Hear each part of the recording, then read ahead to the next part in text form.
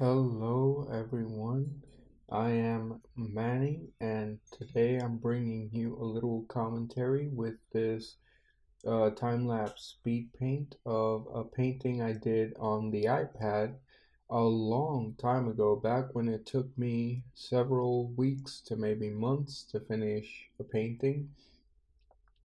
I don't use the iPad anymore because it strains my hand too much. So I moved over to PC, my laptop, using a plain like pen tablet on there, and it's done wonders for my hands. So I don't think I'll be going back to the iPad until if I can find a way to make it work, then absolutely, because I did love the convenience of the iPad.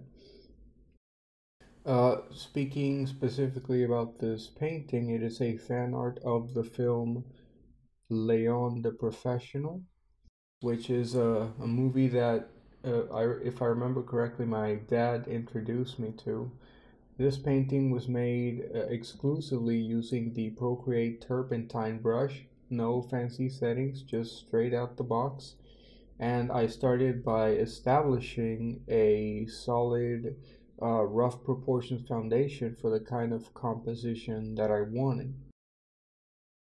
And I'm going to have a lot of trouble roughly mapping out Matilda's face because since it is slightly tilted, it can be very difficult to make the face seem natural from that angle using only very thick painterly lines.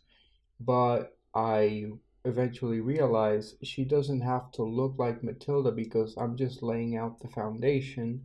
So I just drew a very generic face on a separate layer and then merged it down. And as you can see, that worked well enough so that I was able to move on and start painting out Leon's face. I didn't have a specific method for painting. I just established a base of color and then just painted on top of that, usually hyper focusing on very small details, which is a no-no. You want to go from big shapes to small shapes to little details, but I get so carried away with the little details because I have this thing where I it needs to look good every step of the way, which of course is illogical because it's normal for a painting to look bad. It doesn't matter how it looks until it's finished, but a part of me just wants to be able to look at it at any point and feel pleased with it. That's something I definitely need to work on.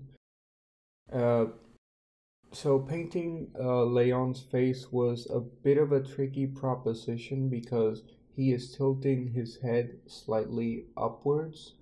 So making it look good, given the fact that you can see the bottom of his chin, can be extremely tricky, but thankfully there was a big shadow shape in the reference picture I used because I am copying reference pictures for this. I can't pull this stuff out of my imagination, at least not at this particular point in time. So thankfully, the shadow shape under his chin allowed me to naturally transition from the base of his neck to his head without having that distracting flab that goes under the jaw get in the way of the viewer's eye focusing on the thing I want them to focus, which is on Leon's face. Moving on to Matilda, I start flatting out the entire body because if I remember correctly, at this point, I said, okay, I need to lay out the flats and stop it with the excessive detailing before I even have a base to work on. So I chose the colors very carefully, and I'm not color picking the reference. These are colors that I choose depending on what I feel serves the painting the best. Going back to Leon's face, I detailed the stubble and the few hairs on his jaw. And moving back to Matilda, I get the eyes in there, so I at least have a rough idea of where to place all the elements. And since her face was lit very brightly, I was able to use that very light yellowish vanilla color to map out her facial structure.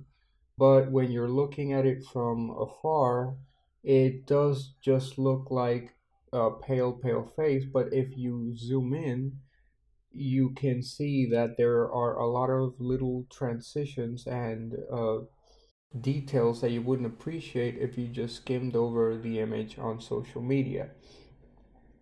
Which I don't know if I could call that a strength of my art, but if you do zoom in, you will notice that I apologies, that I do put a lot more effort than most of the people who see my art will ever really realize from just looking at it. And one good thing about my method is that once I do establish all the colors in a certain part of the body, I can usually color pick or reference those colors as I move forward with the rest of the body. If you look closely at the part of her torso that is exposed, a lot of those colors are already on the face, and I'm just tweaking here and there to make it seem like it's a bit farther away and lost in shadow. Looking at the way I drew the gun, I'm not particularly pleased with how the gun came out. The problem was that in the picture I used as reference, the gun was in perspective. So not having much of a clear idea on the actual structure of the gun in question, I just painted what I saw as best as I could. As for the background elements, this is a carryover from my very first Procreate painting where I needed something to fill the background, and I just came up with this. I experimented and I came up with this idea of having this spiraling painterly design, and I just carried that over to all my Procreate paintings because I just liked how it looked.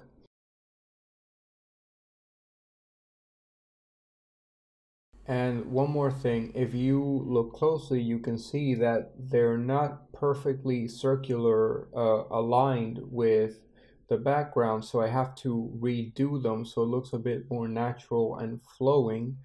And I take each of the colors of the three main like circle designs in the background, and I just add that onto the circles on the outside rim to make it seem like a soft transition when in reality it's just a bunch of brush strokes giving the illusion of a soft transition.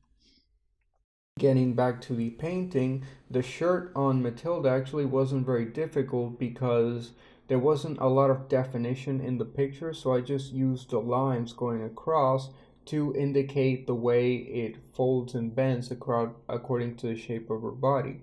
As for the bunny, that was actually a lot of fun to do because if you zoom in, you can see that I just went ham, adding tons of little dots and spots of dirt because it was dirty in the picture.